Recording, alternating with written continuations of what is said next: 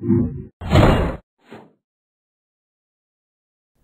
want to talk about trigonometric equations. Let's start with a really simple example. Sine of theta equals a half. Remember, when you're solving equations, you're trying to find the values of the variable that make the equation true. So we want to find all the angles for which the sine is 1/2.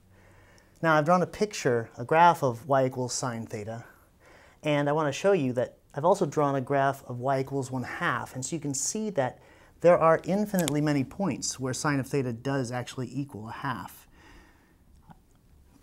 It'll have infinitely many points, and there are going to be 2 points per period. So expect infinitely many answers and expect to have 2 per period going into the problem.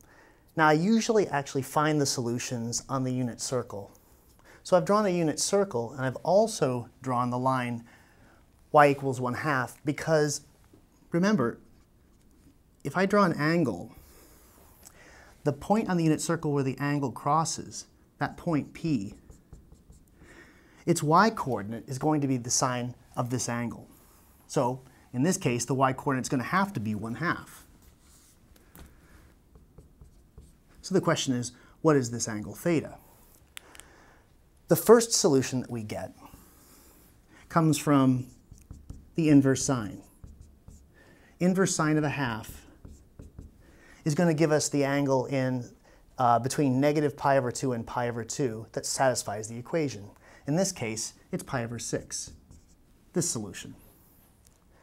But you can see that within the interval from 0 to 2 pi, within the first period of sine theta, there are 2 solutions. Here's the second one.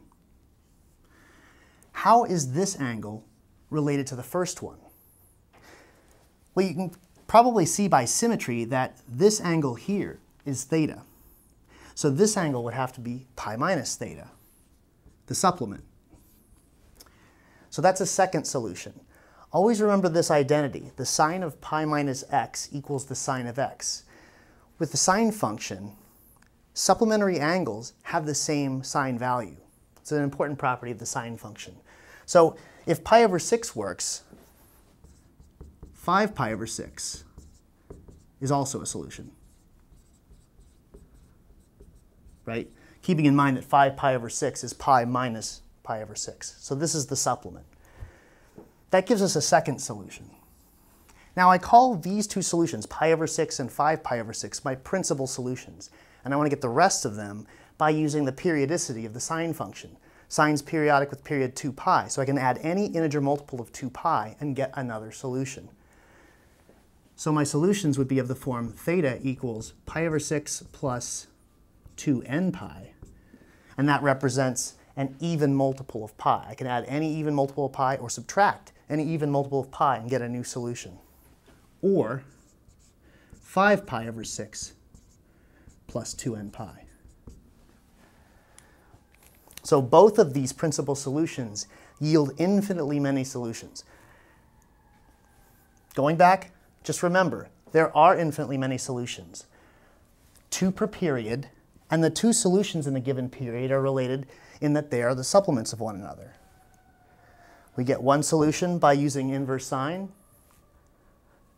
We get another solution by using the fact that the sine of a supplement is the same as the sine of the angle. And finally, use periodicity to get the remaining solutions.